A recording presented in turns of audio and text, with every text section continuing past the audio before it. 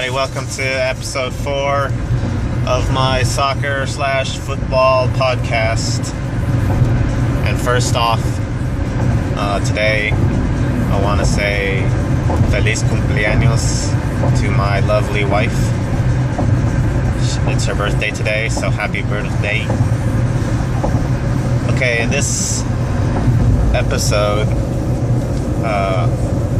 I recently viewed and was reminded of, I think it was last Euro Cup on ESPN. The analysts they had were Alexi Lalas, and you might know him from the U.S. national team from back in the day. They're a big, wild, red-headed guy. And Michael Ballack, who's from Germany. He was a panelist along with Alexi, and then Bob Lee was, I guess, the moderator guy. Now, on several occasions, and there's videos out there I can post for you guys, but on several occasions they had sort of arguments and disagreements on certain games that they were talking about. Specifically, they were talking about the England-France game, where I think it was either it ended in a 0-0 tie or a 1-1 tie. And their analysis came down to Alexi applauding and saying, "Great job, England. They held them to a 1-1 tie or a tie game. They defended well. They stopped their offense and all this." And he was praising them. And Michael Ballack basically said, "That's not soccer. That's not what we want to see as fans. We don't want." He actually said, "We don't want them to park 3 buses in front of the goal. That's not the way you play." So basically, England, they were mismatched. They didn't have the skill, the talent to compete with France. So what they did was they put all their men back. They played defense the entire game. A lot of this is called parking the bus, or another phrase is bunkering down, bunker ball, whatever you want to call it. And I would agree with Michael Ballack, and he said he wasn't impressed. Alexi Lalas was impressed. He was praising England, and I think this goes back to Alexi Lalas and his experience with the U.S. national team, and this sort of goes to the U.S.-Mexico rivalry again. The United States team, like I've said before, is not the greatest in talent, not the greatest in technical skill. So a lot of what they rely on is counterattack. So they'll play defense. They'll throw all their men back on defense. Once they steal the ball, they'll use their speed and skill to run and counterattack and catch the opposing team off guard and try to score a goal that way. I've talked another way of set pieces where it's a corner kick. You get a corner kick, you get a free kick outside the box. You practice your set pieces because those are rare chances. So in a game like this, and I imagine that it was the same way with England-France, England probably had very few shots on goal, probably 4 or 5 or less. France probably had in the teens or maybe even 20 or so. But the score ends the same. Because even though France may have plenty of shots, England pretty much will have all 11 players defending, maybe 10 or 9 players defending, to block those shots, to make those shots go out as corner kicks. And that's the whole purpose, is to defend well, to strategize your defense, stay strong on defense, and then maybe get lucky with a counterattack goal.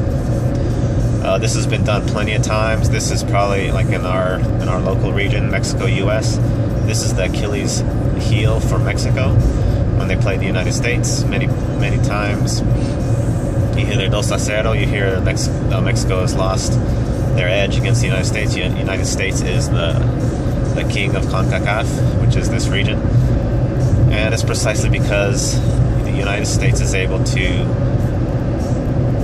to bunker and stop Mexico, frustrate Mexico, and then get a counterattack goal and beat Mexico. That's how this has always happened ever since 2002 up until somewhat now. Now, the reason why I say that is because in this last friendly, the United States didn't necessarily bunker.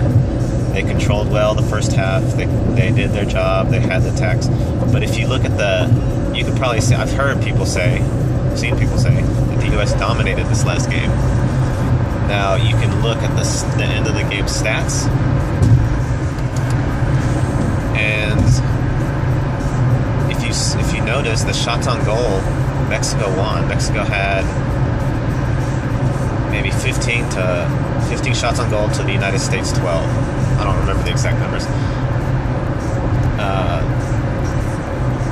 Actually, those are shots. Shots on goal, on frame. Mexico still was ahead, maybe 8-4 or something like that. So, even though you would think by watching the game, U.S. dominated the entire game, even though I think it was just the first half and then Mexico dominated the second half. In the game in total, the United States still came up short with shots on goals and shots on frame.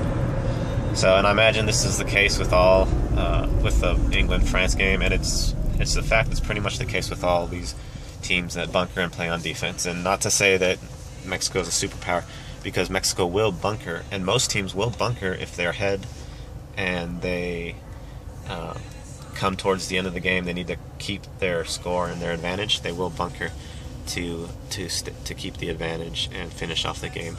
And that's mostly when the attacking team needs the goal to tie or to catch up.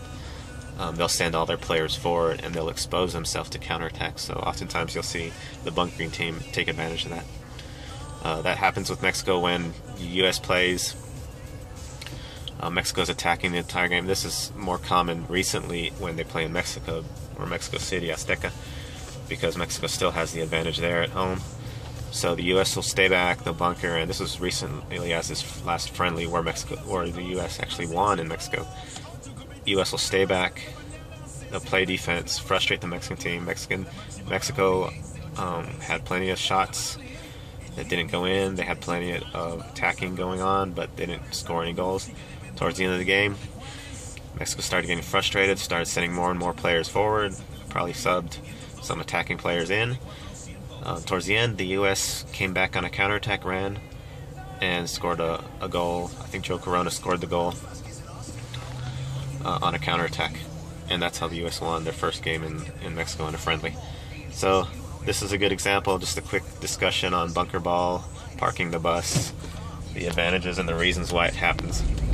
Hope you enjoy. I'll see you guys next time. Follow me on Twitter, Beto_ATX. And talk to you guys later.